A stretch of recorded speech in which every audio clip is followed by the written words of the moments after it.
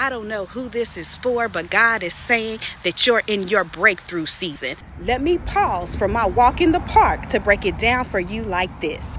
Jesus Christ, the breaker, has already gone before you. So what I'm telling you is it's already been dealt with and defeated spiritually.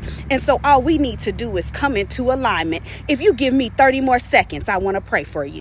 Lord, I pray for everyone under the sound of my voice that needs a breakthrough. Lord, I ask that every stalemate to their progress be divinely overtaken in the name of Jesus.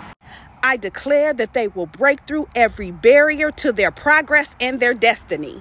Lord, I ask that you give them wisdom to overcome and navigate through every demonic force and system of oppression that they are up against.